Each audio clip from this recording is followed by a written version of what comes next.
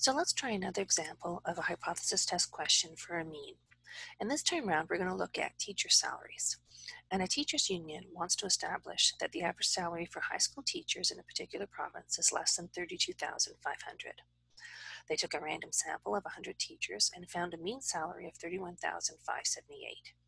And they know from past history that the standard deviation of the salaries is 4,415. And they want to test the union's claim at the 5% level of significance. So let's go through some of our questions. Is this a hypothesis test? And if so, why? Well, what we can do is we can take a look at the terminology. So test the union's claim. Two keywords, test and claim. And then also we have level of significance. So definitely we have terminology that indicates a hypothesis test. What type of random variable are we going to be looking at? Well, if we look at the question again, we have average salary. So an average salary, that's going to be a mean salary. So we're analyzing means. We're going to need to look for population information. And remember, population information is what is the status quo, what's currently accepted. So for us, let's try and find the status quo. So from the past history, the standard deviation was 4,415. And the union is trying to test that the actual salary is less than what's currently accepted, 32,500. So there's our population center, mu, and our population spread, sigma. And then finally, we're going to look for our sample information. And here we're going to find our keyword for sample. So sample of 100 teachers, mean salary of 31,578. So that's our sample information. N is 100, and X bar is 31,578. And remember, if we have a mean value mentioned in the same sentence as something that says a sample, this is going to be our sample mean. So let's go ahead now and try and solve this problem. So there's our population and sample information at the top for easy reference. Let's formulate our hypotheses.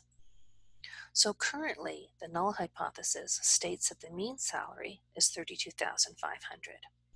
And the union wants to show that it's actually less than that. So the test we're doing is that the mu is actually less than 32,500. So please notice the population parameter is in both, the population value is in both, the equal is in the null hypothesis, and the type of test is in the alternative.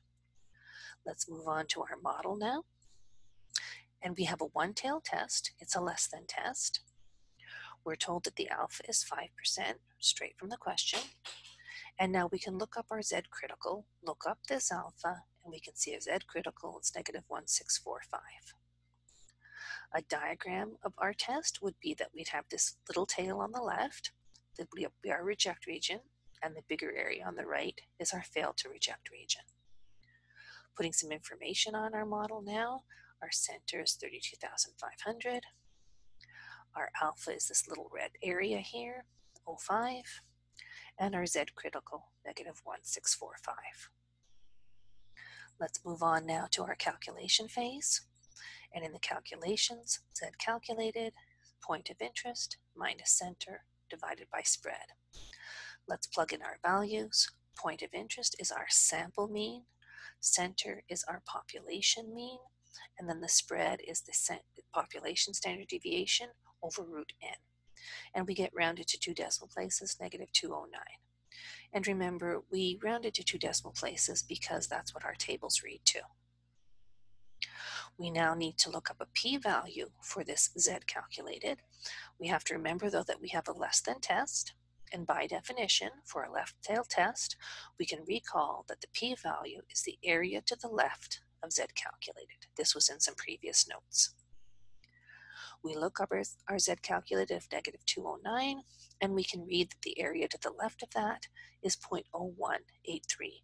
Please note, this is an area, the 0183. This is a Z score up here. So overall, our p-value is 0.0183.